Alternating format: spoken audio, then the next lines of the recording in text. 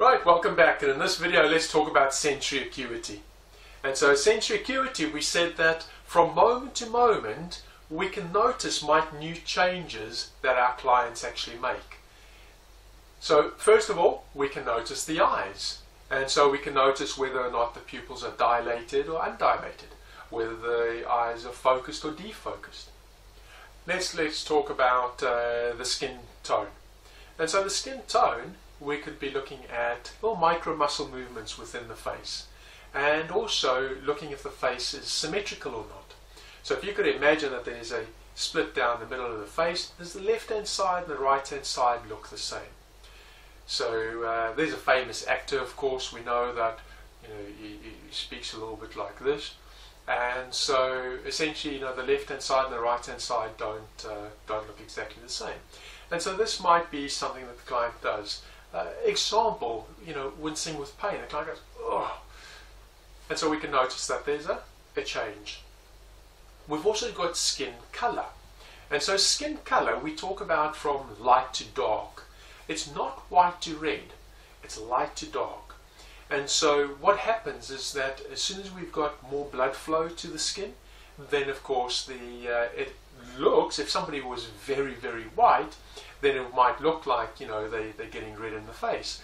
However, if we were working with a client that's very dark, you wouldn't necessarily notice the redness. What you would notice is that the skin goes darker. So we don't look for white to red, it's light to dark. Next we've got lower lip size.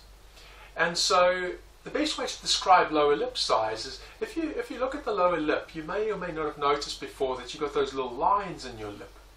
And so it's not so much that the lower lip expands, it's if you could imagine again, you've got more blood flow going to the lip. Now because there's more blood flow, so the blood vessels expand, and by doing that, it's almost like blowing up a balloon.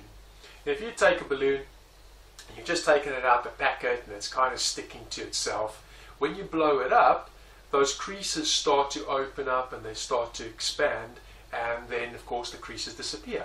And that's the same thing with the lower lips. As there's more blood, the lips expand that little bit, and the little micro lines become less or maybe even disappear. And then of course we've got our breathing. And so breathing, we could look at the rate of the breathing and also the location of the breathing. So our client might be breathing up here on the top of their chest, and then their breathing might shift down to their gut. Their breathing might go from very slow to much faster, and again vice versa. So we want to be looking at breathing. Of course, notice though that we can notice whatever you notice. It doesn't just have to be those 5 things. Erickson famously said when they asked him, how do you know that that lady went into trance? And he said that I noticed it because the pulse on her left ankle changed.